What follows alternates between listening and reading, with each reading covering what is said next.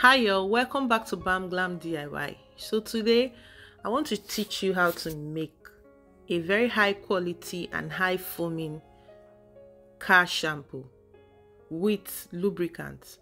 So stay tuned and don't go anywhere.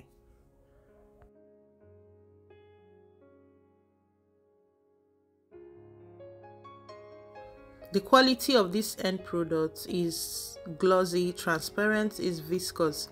It also has a high performance ability, and then it also has a very high dilution rate.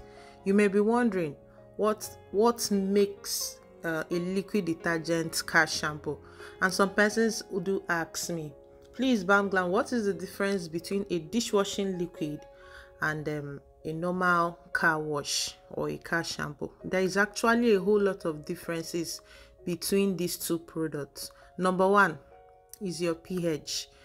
The dishwashing liquid that you use for washing your plates, they're actually very alkaline and degreasers. They are meant to strip oils, right?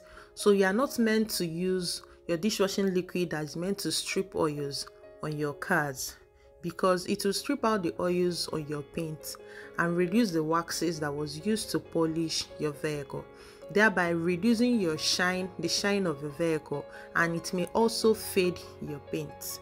Another major difference is between dishwashing liquid and car wash or car shampoo is the pH. The pH of car wash is always tend towards the neutral axis, at least from 6.5 to 7.5, and upon dilution with water you should be having a pH of at least 7. Another thing is the dilution rate. The dilution rate, like the one that you are seeing me sample, is 1:100. At least from 1:50 to 1:100 is okay. It means that for each 1 ml, for each 10 ml of the car shampoo, if you dissolve it in about 1 liter of water, that's 1:100. The solution should be very foamy, just like you see me sample now. I sampled 10 ml of the car shampoo that I produced in a 1 liter volume of water, and I mixed well, and you can see that the lather properties was still there, very high foaming. And then while using it on the vehicle to wash, it will also create more lather. The reason is because the person that buys 1 liter of your car shampoo from you would want to use it for a very long range. So with this production, if you are buying at least a liter of it from somebody, or you are selling a liter of it, the person should be able to use it at least 10 times in 10 liters of water with high foaming ability. You can do the maths yourself and then you understand more. Then after washing with this car wash, you will still see that your car waxes and shines will still be remain on it. It won't strip out the oils from your vehicle, and your vehicle will still have its shine and glow. So stay tuned, let's make this soap. Thank you for following my channel, and thank you for liking this video. By now you must have clicked the like buttons if you are actually interested in watching this video, and then please help me and also subscribe to my channel and share my video so that people will also get to know about my page. So welcome back to Bamglam DIY. So let's get straight into making of this car shampoo. So we'll be needing 2 foaming agents. I just used 2. SLS rice, which is in powdered form. It will act as my foam booster, and then I'll be using the Texapon gel, which is SLES. I'm using the grade of the N70, and I'll be using blue dye color to actually make this production. The rest of the chemicals, I'll be listing it as we proceed, and also the quantities that I'll be using will also be displayed on the screen and also in the description box below this video. So what I'm doing now is to combine salt. I added 200 grams of salt into the Texapon gel. The Texapon gel is 380 grams, as it is well written on the screen. Texapon gel is actually very difficult to dissolve in water, especially if the thickness of your Texapon gel is very high.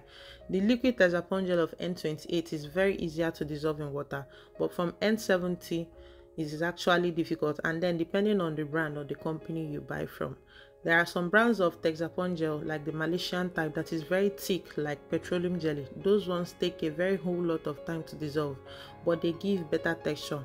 Remember, most of the products you are using and you see SLES at the back of it, they are not all making use of the type you are buying from the market. There are different qualities of the Texapon gel in the market. So the reason we are adding salt to it is to be able to make it to be able to dissolve in water as easily as possible. That's why we first blended the Texapon gel with salt. Please, I hope you guys are understanding. So after mixing it with salt, I just transferred it into my bowl. Meanwhile, lest I forget, I'm making a 4 liters production. So I started with adding in 1 liter of water gradually into the mixture of foaming agent, the primary foaming agent, which is the Texapon gel, and then the salt, and gradually mix it to form a slurry. You don't rush in water, a high volume of water quickly. If not, you may lose out the dissolving part. So just gradually add in the water and stir. Before you know it, it will actually dissolve, and then you can proceed. Now what I did was to just use 1 liter of water for this my dilution, and I set it aside. Now I'm adding in an extra 1 liter to complete it, 2 liters of water. Like I said, I'm making a total of 4 liters production. Bear that in mind. So after adding the second 1 liter of water, you can see the texture is already thick, very thick. Now let's go to the second foaming agent, or the foaming booster we are using. I'm making use of SLS rice. The reason I'm choosing this foaming agent is because I don't want to start I want to maintain my pH after my production. That's just it. I want it to be neutral. So I added 1 liter of water to it, and then I'll stir and I'll set it aside so that it can dissolve. It may need at least 5 minutes to 10 minutes for your SLS rice to dissolve properly. Note, you can make use of any other foaming agent or surfactant blend or surfactant mix in your own area, or the ones you can find in your own market. But bear in mind that after your production, try as much as possible to control your pH to fall between 6.5 to 7.5. And upon you making a dilution of it in water, you should be having a pH of 7. So after about 10 minutes, the SLS has actually dissolved. Why I mentioned this foaming agent stuff is so that you know that you can use other type of foaming agent, but be sure to control your pH. Now what I'm adding now is EDTA. I'm using disodium EDTA, which is acidic in nature. I'm using it to be able to help me to also control my pH, as I stated. EDTA acts as a stabilizer. Sometimes you make your soap and you complain that your color fades, the color white production after a month it fades, or you start seeing things like your fragrance not lasting and the rest of them. And then apart from EDTA serving as a stabilizer, is also a water softener. If you want your foaming agent to actually foam well in any type of water at all, you need a stabilizer, you need EDTA. There is no way around it. You need EDTA. It is there in mostly all the productions out there. So try and buy it and incorporate it into your formulas, and you see your product will be better than what it used to be. Remember, the water you are using from your household is not the same water the person you are selling it to is using. If the person is using a hard water, that soap that is foaming in your house will not foam in that person's house. Now I added 5 ml of my fragrance. If you want to increase, no problem. And then for my preservative, I'm using methyl paraben for my production to serve as preservative. Please, if anybody told you that you don't need to add preservative when you are making liquid detergent, tell the person no. Please add preservative so that you preserve your color, your fragrance, and then the production itself. Any production you are making that has water in it has to be preserved. Bear that in mind. Now I'm going to add in 5 ml of my Dimethicon, which is the silicon oil. Silicon oil is used as lubricant. If you type in silicon oil for cars on Google, you will see it in different forms, as sprays, as waxes. They are mostly used to shine your vehicles, shine your tires, shine your cars, every part of your vehicle. They come they are very viscous in texture. It is also used in the cosmetic industries. You see it in your shampoos, you see it in your body creams and the rest of them. You also see it in your face cream. You see it in many cosmetic products. In case you turn the back of your shampoos and you see Dimethicon or silicone oil, don't be scared. It is used in the cosmetic world. It is also used in the automobile world, where they use it for making hydraulics and the rest of them, and car shines and waxes, car lubricants and waxes, and car washes too. So this is like another major difference between a car wash and your dishwashing liquid. You need to introduce the lubricant into the production. Bear in mind that this Dimethicon is an oil, so when it comes in contact with the production, it may get cloudy. Now, without this Dimethicon, we might have actually made this production with a lesser quantity of Texapon, but because of the presence of Dimethicon, your primary surfactant, which is my SLES Texapon gel, need to be increased in quantity. If not, I may have a cloudy outcome. So just follow the exact measurement I did and you will not have anything other than this outcome. Your outcome will be very clear, transparent, viscous, and very glossy. Please also bear in mind that you need a preservative. I've mentioned it before. Once you have finished diluting everything that is water soluble into your SLS water, pour it in the way I did, and that is all. And then I went in and added an extra 100 grams of salt. You can actually work in extra 100 grams of salt to this recipe, or also extra 150 grams of salt into this recipe. It will actually help to boost and texturize and add viscosity into this product. So the extra 100 grams is to balance the equation. So I'm using a total of 300 grams of salt to about 380 grams of Texapon gel to get the thickness that I need. Another difference between dishwashing liquid and your car shampoo is concentration. The concentrations of the dishwashing liquid is actually, that's why I talked about the dilution rate. In car shampoos, they are made as liquid detergent that are in high concentrated form. That is why small drop of it can make a very high and stable foam ladder when dissolved inside water. So you need to reduce the water quantity you are using to make your car shampoo compared to when you are making your dishwashing liquid. In dishwashing liquid, making use of this formula, you may even extend this formula and make up to 8 liters of it and still have a little bit of viscosity, not as much as this, but at least you can sell it out. I added extra 1 liter of water to complete it 4 liters of water. That's what I'm doing right now. And then I added my blue color. So that is why this recipe is giving you only 4 liters, but the 4 liters is very concentrated, that a little bit of it that the person you are using will give you a very good outcome. So the person buying this product from you wouldn't tell you that I bought a liter of car wash from you and I only use it to wash my car twice. No, it wouldn't happen. Or I use it to wash my car once. It doesn't foam. I ended up pouring everything. That's you packing in plenty water into your production. So work with this measurement the way it is. I discounted water from this recipe so that I will have it as concentrated as possible.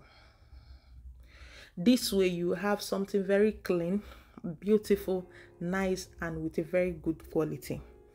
Also note that the SLS rice that I used to make my foam booster, I added it to help to boost the foaming. You can also increase the quantity if you feel so. The 200 grams can be further extended if you have the luxury to apply up to or more than that. If you have the money to use more than that, please do. It will also help your ladder properties. Once you are done mixing everything together, just as I stated it on the screen with this procedure, set it aside overnight so that the bubbles can clear out and you have yourself a perfect soap.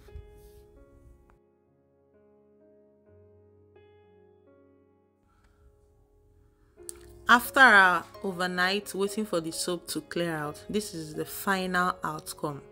you have your viscosity box checked, you have your thickness checked, you have your glossiness checked. We'll still also do the ladder test to check how the power is and how the dilution rate is. For now, let's deal with the appearance. The appearance is on a check of 100. The color is so sharp and beautiful, and then the pH is also very balanced, very balanced. The pH of this production is also ranging between the 6.5 to 7.5. Can you see how beautiful this soap looks like? I don't know how to explain it, but the viscosity is everything. This is how your store-bought grade will actually be looking like after you buy it from the supermarket.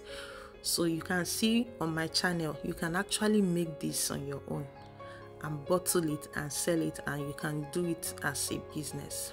If you want to go more into making of this particular products, this car shampoo, you may also research more about the different types of foaming agents or surfactants that you can use, and then how you can control your pH to balance it up.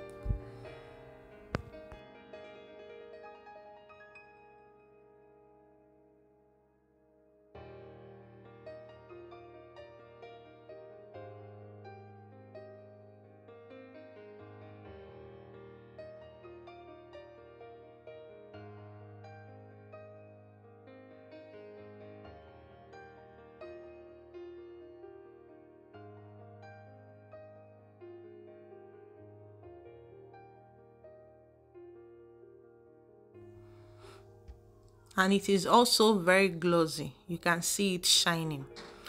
All the same, we need to do our dilution rate. If you want your product to have a very high dilution rate, reduce your water, discount your water, so that your soap will be very concentrated. That's just a trick around it, in case you are bothered about your dilution rate. So this dilution rate, the one I will be sampling now, is 10 ml into 1 liter. That is 1:100. I'm actually trying to exaggerate this product to see if it can actually work at 1:100. That's 10 ml is to 100. Some products that you buy out there in the supermarket may even be just 1:70. That means 10 ml into 700. 10 ml into 700 ml.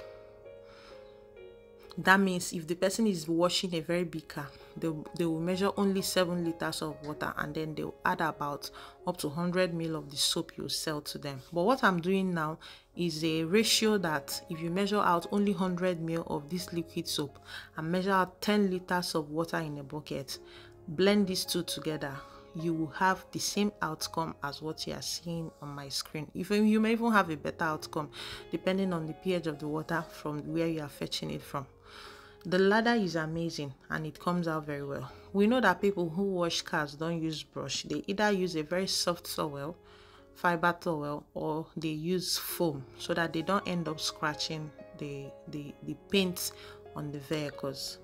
So you have a very lush. The thing is that once the soap is foamy and has big large bubbles on it, it registers in our brain and our mindset that it is very perfect and it is also high quality.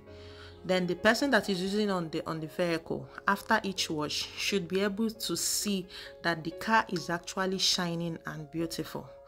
The person should not see his or her car color fading. If not, they won't come back to you again. So this is the outcome. In the beginning of this video, I sampled where I used the soap to wash a car and then clean it out. So you can go back to the beginning of this video to see where I actually used it on a vehicle. Thank you for watching the video to the end. Please like, share, and subscribe.